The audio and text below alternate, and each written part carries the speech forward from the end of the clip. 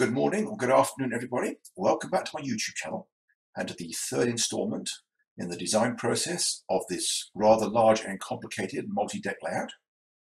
As you may recall from the last two installments, it is a mushroom design where the upper deck is operated from a raised walkway. And by the end of last week's installment, we had the bottom two decks pretty much complete. Here is the lower deck, mainly a staging level, but it also has one scenic area as well. And here is the middle deck, or the main deck, where most of the trackage is owned by the Norfolk and Southern. Although if you recall, there is an interchange with two different short lines. One, a harbour belt, which just runs a short distance on this deck, and the other short line interchanging at this point and running around, gaining height all the way to the upper deck.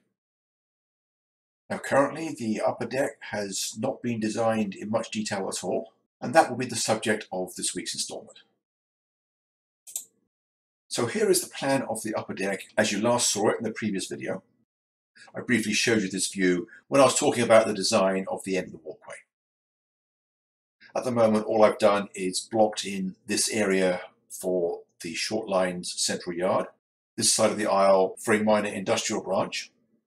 Remember, we're going to have a beam at this point with potentially restricted headroom for taller operators, so we didn't want any major operation here. It was just going to be restricted to a scenic run. And then we're going to have a pair of towns on opposite sides of the second aisle, giving us a total of 4 main switching areas on the upper deck.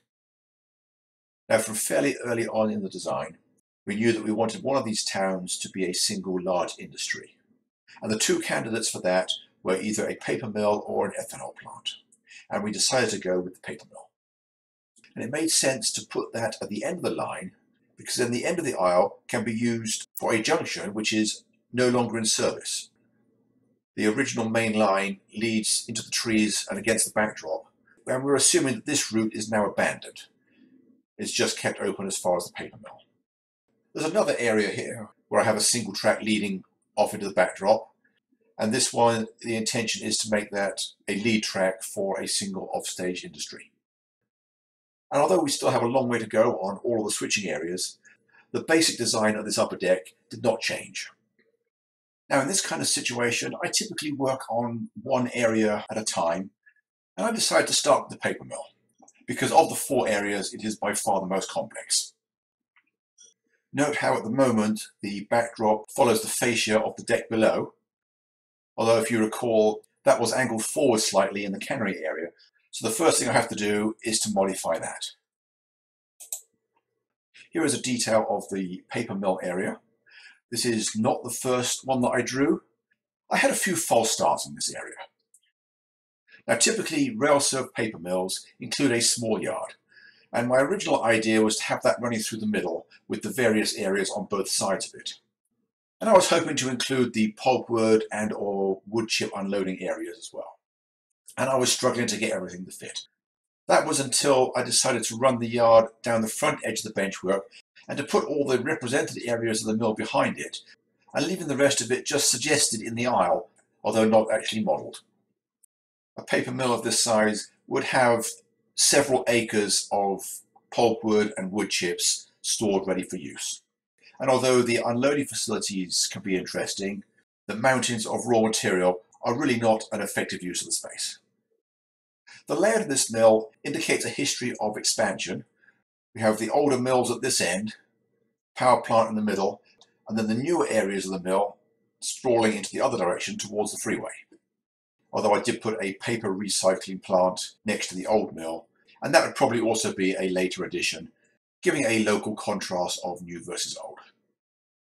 Now, one thing that will become evident from looking at photographs of modern paper mills is that they typically have a huge array of storage tanks, as well as a maze of overhead pipes and conveyors.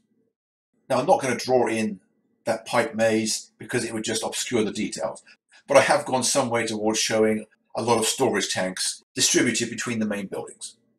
Although I said earlier that we weren't going to model the pulpwood and wood chip piles, we can at least suggest the start of them along the fascia.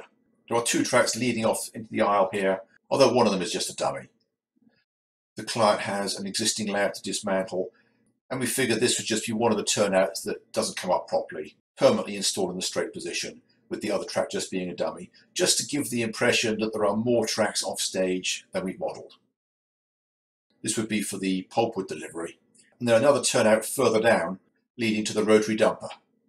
Now really that should be further along here to allow a longer lead-in track, but there really wasn't room for it. And if we think about it, do we really want a long track running through the rotary dumper? Because although it is a convenient way of unloading the wood chip hoppers on the prototype, reliable rotary couplers may not be too feasible in HO scale. So although using a rotary dumper to empty 1 or 2 cars in operating session may be fun, rotary dumping an entire train length cut is quickly going to become repetitive and tedious. So here, just by allowing 1 car length beyond the rotary dumper, we have the facilities for the operator to just dump 2 cars, and then the rest of the loads will be removed between operating sessions. And we can just assume that that was done by a different shift. Now, although the paper mill continued to change dramatically, at this point we thought we did have the basis of a promising design. So next I started working on the yard area. Here we have a drawing showing the yard filled in, although it's still fairly basic. All I've done is hooked up several parallel tracks with proper turnouts at each end. And I've used mostly number 7s with a few number 8s where the alignment fitted better. And at the moment, everything is parallel to the benchwork. Although it is my intention to skew it slightly, it's a lot easier to draw it in parallel and then turn it later, when I know how much space I have to do so. Now you may notice that I don't have a yard lead at either end of this yard. On the middle deck, the main line Norfolk and Southern yard, it was very important to have an adequate yard lead so that the majority of the switching can be done without fouling the main line. But here we are on a short line where there would be a very limited number of trains, and the prototype probably would not go to the expense of a dedicated yard lead. And with the operating size crew that we're envisioning, there will probably only be 2 train crews assigned to the short line at any one time anyway. So if they're both in the yard together, one of them can switch from each end, because all the tracks are double-ended. At the moment, it's 8 tracks wide, although the outer 2 tracks have to be kept clear for thoroughfare and to gain access to the various industrial spurs. Remember, there's going to be a fairly high density of industry at this point, so that we didn't have to spend too long switching in the Norfolk and Southern area. And also, there is no designated main track through the yard. Every track has equal status, because there would never be a through train. All the trains on this line will be turns originating and terminating at this point. We'd have one local serving the short branch around the other side of the aisle. We'd have another one running to this town and one to the paper mill. And those would typically be fairly short trains. The transfer runs down to the lower deck may well be heavier, and those would probably need doubling over onto 2 tracks on most days. You may notice that the length available for this yard is a little bit restricted, hence the reason for wanting to add a fair number of tracks. And when I talked about this with the client, he told me to go ahead and add 1 more just to be safe. So that's what I did. Here we see just a little bit more detail. You may notice that I've skewed the yard slightly, so that it's not quite parallel to the fascia, and this makes it a little bit more interesting. I wasn't able to get as much twist as I wanted to. It's actually only 2 degrees off the parallel, but that allowed me to break up the lines a little bit without running out of space. And also the types of industries have all been specified. The industries along the front are all fairly low, using nothing higher than a single-story building, whereas those in the rear can be much taller. Where it is necessary to pass through the backdrop on the way up into the yard, I put a road overpass disguising where it disappears from view, because it seemed to make a lot more sense than putting a tunnel this close to the yard. Also on this version, I filled in the last of the switching areas, and we decided to make this a very minor area with just a few industries. We have the Walters Valley Cement, made larger by combining 2 kits, another basic placeholder next to it, another industry leading off the front edge of the fascia. We've also decided that the one on the backdrop is going to be a chemical works. Now at this point we went back to discussing the paper mill, and at the moment the backdrop is following the fascia for the lower decks. I did it that way because originally my plan was to have it slightly lower than the town on this side, so that 1 or more of the tail tracks could pass under this town to give us greater storage capacity. But since the shape of the site made that impractical, there's now no reason to have it lower. And in fact, if we have the grades coming up from the central yard to this end of the line, it actually improves the walk under aspect of the benchwork, because this yard is pretty much at the minimum elevation for taller operators to be able to walk comfortably underneath it. So obviously the freeway underpass doesn't want to be any lower. And there's plenty of room at this end of the yard to climb out 3 inches or so without an excessive grade, so that the freeway can be at the same elevation as the yard. So the last 2 towns at the end of the line can now be 3 or 4 inches higher. So with the paper mill at an elevation of around 86 inches, there is plenty of room for the deep benchwork that would be necessary to brace it against the truss. So now there is no longer any need to restrict the width at this point. In theory, we could build the paper mill all the way back to the truss and do a pretty good job of it. Now it would be over 5 feet deep. Obviously the track would have to be constrained towards the front edge, and it would be difficult to access for construction or cleaning. So we decided not to go all the way back, but to widen it to about 40 inches or so we could still reach across by means of a step stool for installation of the structures at the rear. Here is another close-up view of this area. It shows the realignment of the backdrop in the paper mill, and I included this view to show something else as well. Notice the angled grid where the old mills are located. It's my intention that this old mill could be constructed using DPM modular components.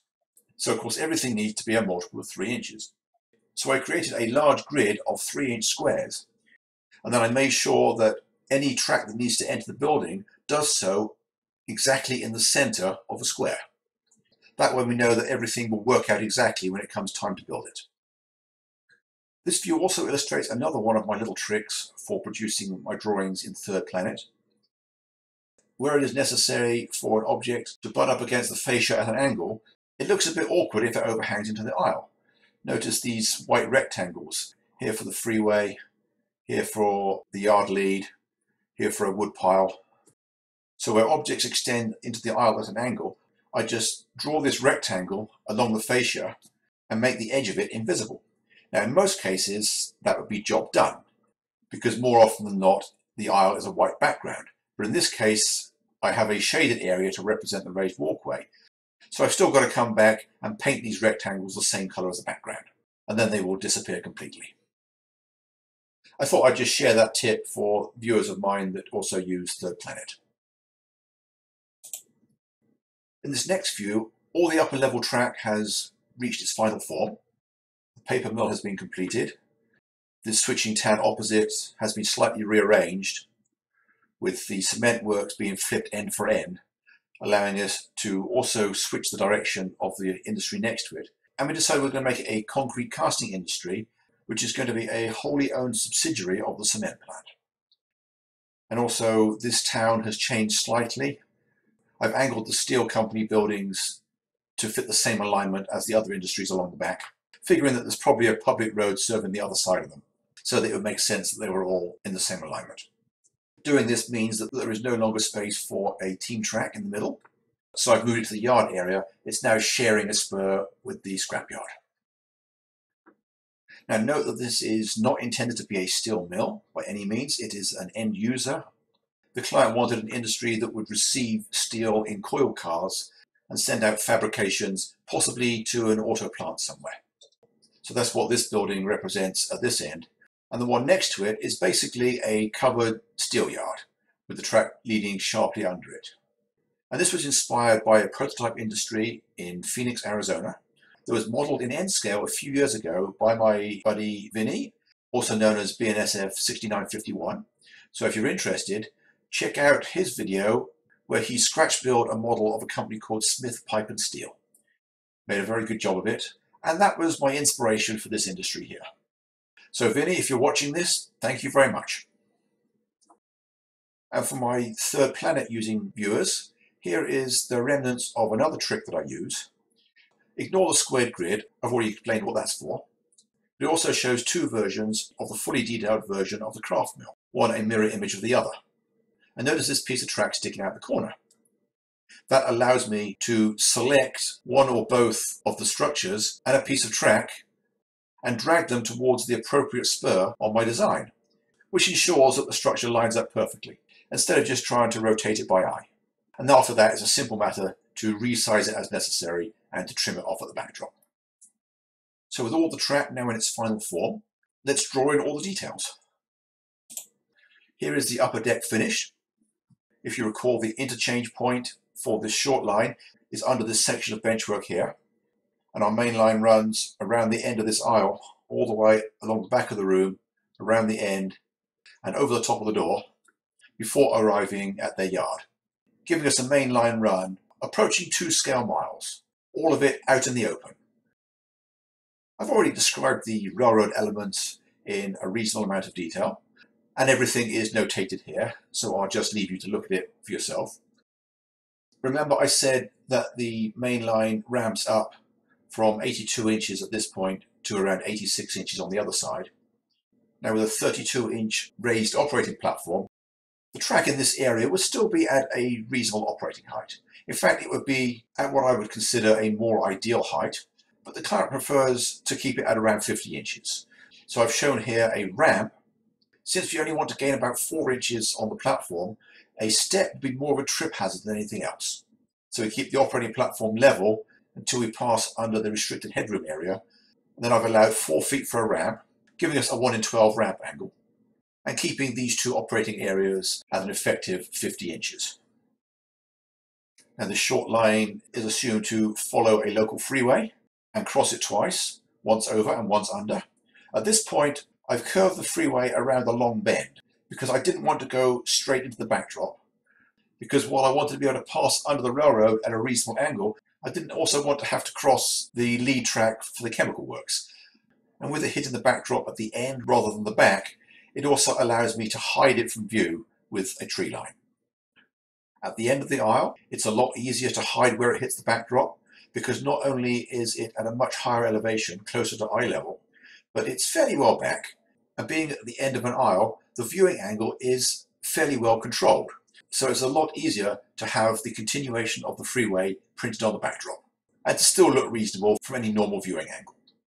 And the benchwork is probably just about deep enough at this point to have the freeway come over a hump and then head downhill, so it is even more obscured where it hits the backdrop. And I just realized I haven't really talked much about this town, so let me do that now. We have 4 major industries lined up along the back. The 2 at the end are rail served, and the 2 in the middle, one we're saying is no longer rail served and the other one was never rail served. On this one, the loading dock would still be present, and maybe the spur. In fact, the turnout might still be in there. Since it's not a main line, it might just be thoroughly rusty, or the track can be removed altogether, just leaving the loading dock. There's no reason why it can't still be an active industry, because there's plenty of room for the turnout.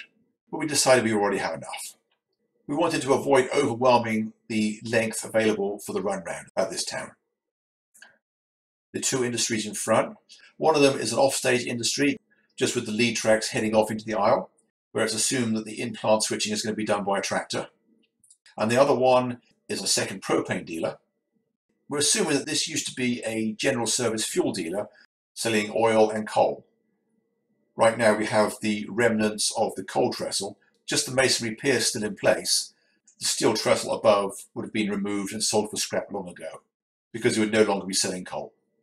And also we've made it look as though the main line once continued further at this point by ending at a bridge abutment, with the bridge having been removed.